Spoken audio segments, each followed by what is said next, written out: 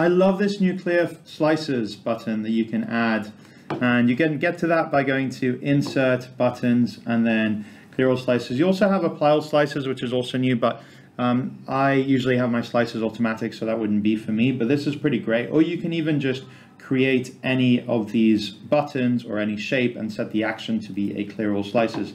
Pretty cool.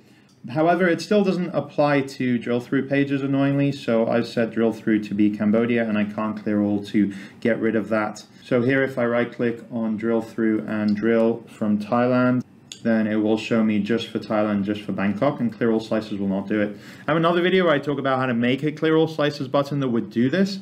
And it's especially prominent now with some of the new features. So there's a whole load of new stuff going on here. For example, I've got extra padding on top of this. I've got these subheaders and this divider as well. And I've also got the ability to edit things. So here, so I don't need usually to have the axes and the data labels. So you can click on there and press the delete button on your keyboard, and then it will keep it sticky. So click on there. It is sometimes finicky to get there. So you do need to sort of like double click things sometimes or click them, but it doesn't know if you're trying to filter it or whatever, like this. So do be careful about that. But some things are a lot easier, like for example, adding data labels to just one part of it.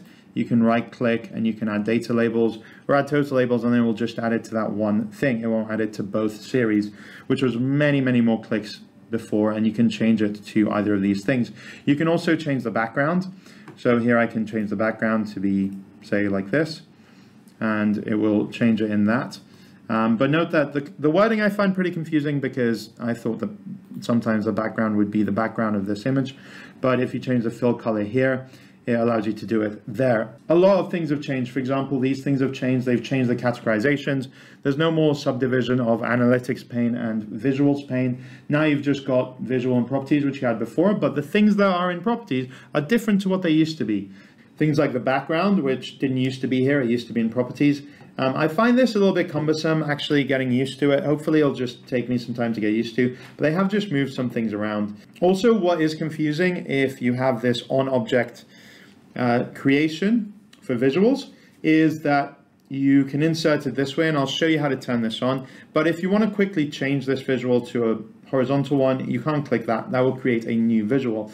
Then this pops up, and this allows you to say, well, what do you want to add to it? And there's a whole load of other things that I'll show you in a second with that.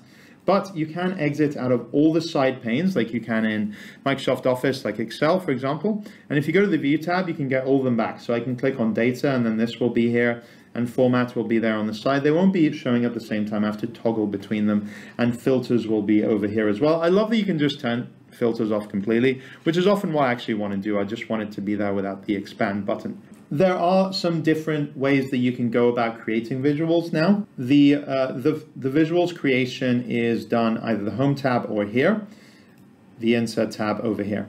And note that if you want to format something on the page, including making it a report page tooltip or making it a drill through, you need to right click and go to Format Canvas. Then it will open up this and go to Page Information.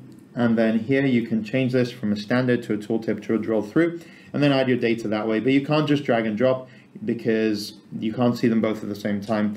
So that is one thing to bear in mind. And also, it used to tell you what was filtered, that here is Thailand.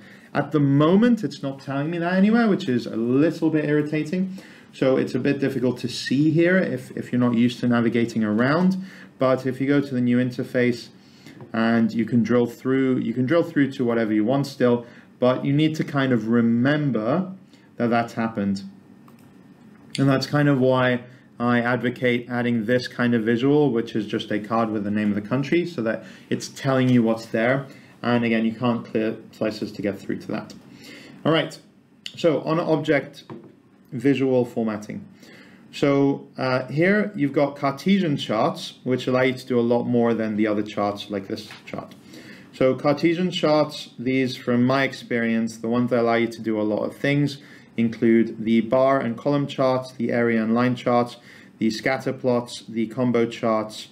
The Azure map allows you to do a bit more than the other maps, and then this kind of ribbon chart. These two are sort of in the middle.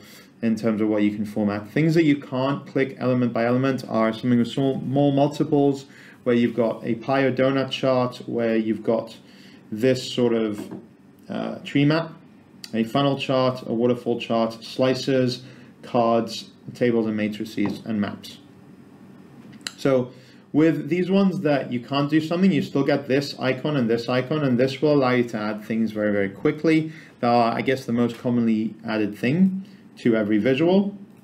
There are different things depending on which visual, as you might expect, and some visuals like slices and cards have almost nothing, just one or two objects that you can add there. Matrix, interestingly, has some, whereas table does not even have that button at the moment. I'm sure it's something they're working on. But here for matrix, you can add these two. For map, you can add these ones as well. It's not what I usually use, which is I usually like to change the theme. And yeah, it does get confusing how they've moved things around as to where they are.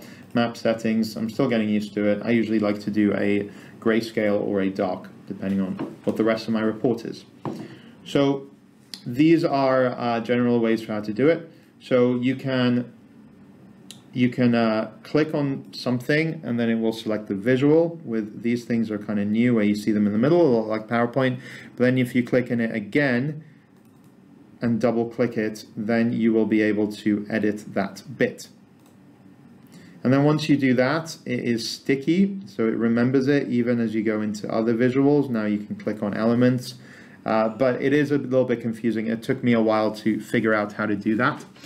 And then there are some things you can change by right-clicking after you do that. So you can change sort of color of text, you can change size, other things like that, that are kind of intuitive, how you might expect in Excel or other charts. For ribbon charts, you get the legend that you can kind of do this with, but not really much else. You can change the wording of things. You can also redo the header of any visual by clicking on this, and then you can rename it. But note that if you do that, you're hard coding it. So even if you change the fields, it is still going to show you what you're looking at. So maybe I'm going to look at this by country now. It's still going to show me weight by customer here, which is not accurately representing it. It also doesn't respect at the moment custom conditional formatting that you have for the titles, although that is noted and I'm sure it's coming soon. New features that you have, so if you have a title, you also can expand that, and you have the ability to have a subtitle and also a divider there. So a subtitle will, in this case, pull out what I need to, and this could be a custom one. So that could be a nice way to do it. You can also customize the spacing. So maybe you have spacing below the title, subtitle, and title area. So a lot of different ways that you can do spacing, which could be interesting for you to explore. Although that is too big, so you need to work out what the biggest and the smallest ones are. So here you can right click on these ones and you can add data labels just for that series, which is nice. And you can also change the data labels there, including the units used.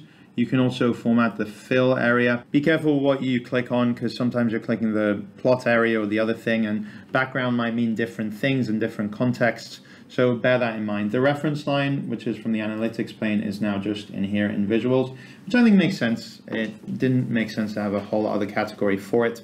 Although visual and properties, I mean, I like how they split it out last time, but now they're making you relearn what's in everything. It's not the most convenient, I would say. And another change to have happened is actually in the area of the AI visuals, the smart narratives. Note that if you increase this, it does give them to you in categories, which I actually really, really like. And this will create a narrative. I will show you some settings that I recommend, because there are some new settings as well. So here it will put this to you like this. And you can also get to the same thing just by inserting any text box. So any text box like this can actually add some values. Now you have this add value, and you would expand it, or review value would be over here. You also have show auto-generated values, which you didn't used to get to as easily. So here, if I want to edit the ones here, I can review, and I can show auto-generated values, and then I can edit them and see them and edit what they do and how they look, etc. So how to set it up and some of the settings. So file and then options and settings and then options. I hate how it's 2 clicks. I mean, there's only options and data source settings, just put them in 1 click. And then if you go to preview features, just make sure that all of these are ticked, including this one. I usually keep them all ticked because why not? Some things have been in here for years and years. But then you need to press OK and it tells you it might require a restart. And then if you go to report settings after you've restarted, you'll get some new things in here, which is suggest a visual, and in the build menu, always show the visualization types. I really recommend having this on, both of these on, and this one as well. I recommend having this on, expand all subcategories. But if you, for example, if I untick some of these, we'll see what the difference is. Press OK. It tells me it might require a restart. Some things do, some things don't. If I click on there, then I have to expand them. That's always an extra click for me. And suggest a type, honestly, I don't think it does a very good job at suggesting a type. Like here, for example, I have it in a slicer, and now I could have table and matrix. I mean, maybe a card would be nice as well. If it doesn't provide me with the most useful things to suggest.